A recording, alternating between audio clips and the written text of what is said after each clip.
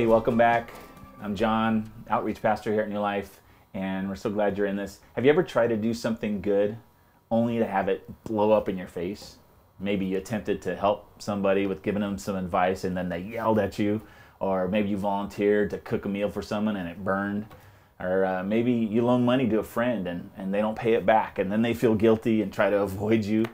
Or maybe you bought your wife something to cook with for her birthday and that didn't go over so well and you wind up sleeping on the couch. Or maybe you commanded a demon to come out of some slave girl and their owners got all mad at you and put you in jail.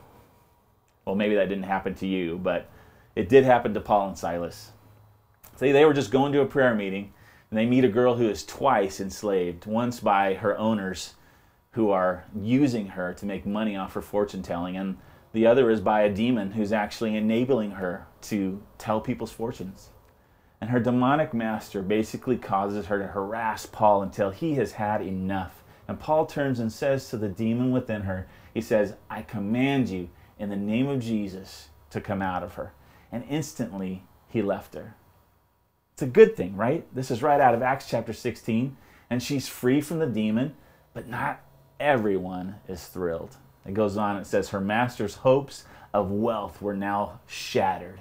So they grabbed Paul and Silas, dragged them before the authorities at the marketplace, and it was this big scene. And, you know, they were just good old boys, never meaning no harm, but not everyone appreciated their hopeful attitude. And in Acts 16, verses 22 through 24, it says, a mob quickly formed against Paul and Silas, and the city officials ordered them to be stripped and beaten with wooden rods. They were severely beaten, and then they were thrown into prison. The jailer was ordered to make sure they didn't escape, so the jailer put them into the inner dungeon and clamped their feet in the stocks. Sounds like a bad day. So the first thing we've got to remember is that good intentions don't guarantee a perfect outcome. Ain't that the truth? But what if we refused to take those risks? What if we said, you know what, I'm just going to play it safe? Think about all the things that we could miss out on. You see, back in the late kind of 80s, I got involved with this thing called Operation Rescue, and my intentions were so good. I thought, man, there's all these moms that are kind of being victimized and all these unborn babies that really needed someone to step in and help them. And so what we would do is we would go and we would just kind of do a sit-in in front of like a Planned Parenthood or another clinic, and it was always peaceful. We prayed, we sang. There were people who would counsel the women, all these really good things, all these really great intentions. But guess what? Not everybody was thrilled. And eventually, you guessed it, yours truly got hauled off to jail. So just like for Paul and Silas, my good intentions didn't keep me out of jail. Go on in their story, and it says around midnight, Paul and Silas were praying and singing hymns to God, and the other prisoners were listening. Suddenly, there was a massive earthquake, and the prison was shaken to the foundations, and all the doors immediately flew open, and the chains on every prisoner fell off. So the second thing we need to remember is this. Spiritual breakthrough often happens in the darkest hour. So fast forward, I went to court, wound up getting put into Santa Clara County Jail, and one night after I was coming back towards the barracks from eating dinner, there was this group of men standing out, and there was this really big Italian guy.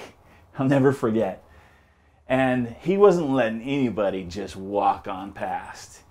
See, he was a part of this worship time that was happening right out there in the fresh air.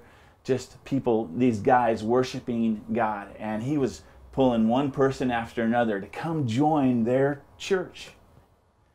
And so I went over there and started singing these songs. And we didn't have a band. We didn't have lights or all the sound equipment. It was just guys and their voices. And not everybody could sing real well. But the reality was, as we started singing these praises to God, it was like all of the razor wire and all of the guards and everything, they just sort of disappeared. And I started feeling like I was flying through the air, just worshiping God, the freest I've ever felt. What a contrast. Because here I was, I didn't have the ability to just go and do whatever I wanted. I was locked up. But because as we worshiped God, He brought this freedom that was so amazing. Maybe that's something like what Paul and Silas felt. So in the middle of a dark and scary place, just know that God can show up and He can set us free. And the story continues for Paul and Silas. The jailer runs in, sees the doors open, and freaks out. His conclusion is, everyone escaped, I'm dead. So he gets ready to take his own life. But Paul stops him. And he says, look, everybody's here. The jailer can't believe it. And he cries out, how can I be saved? And it says they replied, believe in the Lord Jesus, and you will be saved, along with everyone in your household. And they shared the word of the Lord with him and with all who lived in his household. Even at that hour of night, the jailer cared for them and washed their wounds. And then he and everyone in his household were immediately baptized. And he brought them into his house and set a meal before them. He and his entire household rejoiced because they all believed in God. How amazing. So this is the third thing, is that God always has someone that He wants us to reach through our struggle. Another thing happened when I was in that place in Santa Clara County. This guy walked up to me while I was kind of sitting on my bunk. And he was also a very large man. He had obviously spent some time lifting some weights. And he walked up to me and he asked me, so are you in here for protesting against abortion? And all I could think of in my head was, I'm about to die. This guy is not going to like that I did that. He's going to be upset and he's going to feel like he just wants to tear me limb from limb. And so I kind of the only thing I could really say was, yes. And he basically said to me, wow, I wouldn't have the guts to do that. Now, he used a little bit more colorful language than that, but that's basically what he said. And I thought, man, here's this guy who looks like he has all this strength, and he was looking at me saying, I don't know if I could be that strong. Hopefully, there were seeds that were planted in his life that day. Maybe later, who knows what happened in his life, but I feel like he was one person that maybe heard a little bit of what God can do in someone's life. See, everywhere we go, especially in those dark places, even when we feel that our weaknesses disqualify us from God's plan, He leads us to those who probably wouldn't hear it if we weren't walking through a struggle. Think about it. Wouldn't you rather talk to someone who has gone through what you're going through? See, our obstacles can become God's opportunities if we ask Him to use them. The truth is, life happens, and yes, manure happens too. And right when you're trying to do good, it can all hit the fan. But don't quit.